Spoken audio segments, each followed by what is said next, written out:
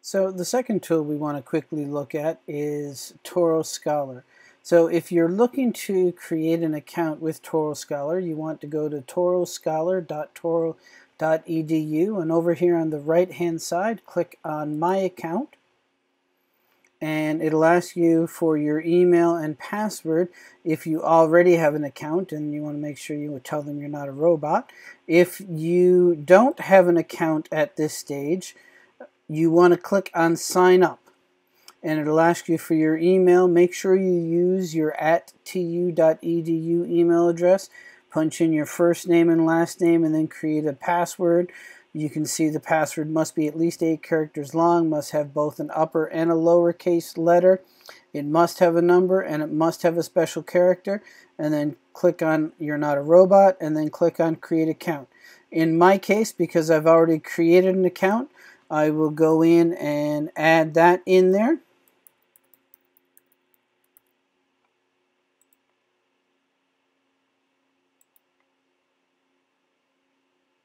So once I've logged in, you'll note that there's a couple of things that you have the ability to do.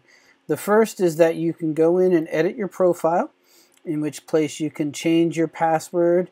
You can add in a middle initial because it didn't give you that option before, and a suffix if you have one, and then you can add in an institutional affiliation, and you should make sure that you put in University or Touro University, California in there. Beyond that, under the My Account option, you'll notice that you can create research alerts,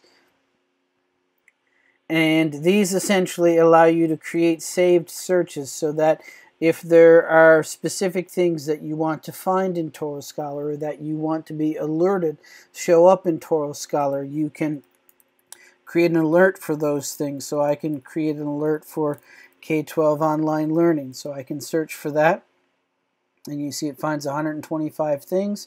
And one of my options is I can save this search, so that way it will always be there for me as I'm looking for these things. So it would show up under my saved searches here.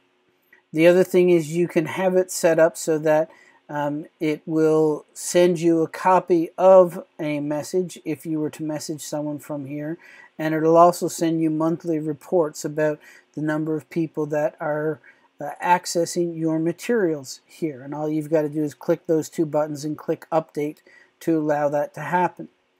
The follow management is not set up yet, so you can see here now that it's not set up within our system yet, so we won't worry about that. And then it'll allow you to access the author dashboard, and that is where you will see that you get all of the analytics in terms of who's accessing your work, where they're coming from, the type of institutions they're coming from, the different countries, even just the websites that they're finding your information from. So you can see that you can get a robust amount of information here. You can see how many times your work has been downloaded by day, and you can set that up by month. Same thing with the meta page data that you've got here, as well as it'll give you your downloads for your different items that you've posted here. So you can see like this third one here has been downloaded 131 times. So you can get a fair amount of data in your author dashboard, as you can see here. Now the one thing you'll note is that it has assigned me to this particular one, and you can see I don't have the ability to change any of that information. It just automatically assigns me to the College of Education and Health Sciences. And when I click on that link, it actually shows all of the different articles that have been published by faculty that have been connected to this particular account. So the other thing that you don't see here is you don't see a way to actually post material, and that's because Touro Scholar right now hasn't sent that up yet. There is a Submit Research button here, and if you were to click on it, it takes you through the entire TCUS system, and down here near the bottom you'll see that we have the CEHS set up here, And as of yet, they haven't set up links for each of the 4 programs, but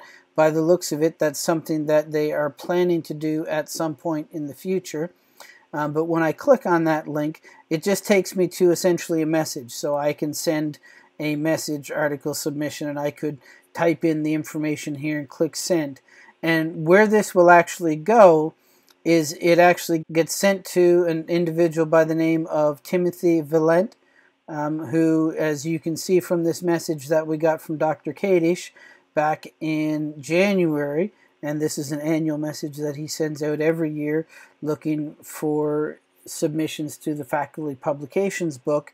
Timothy, is the scholarly communications librarian, so you can actually just email the information directly to him at that particular address, or the other option that you have is you can submit it through this article submission option that we had, this submit research option that we had right here.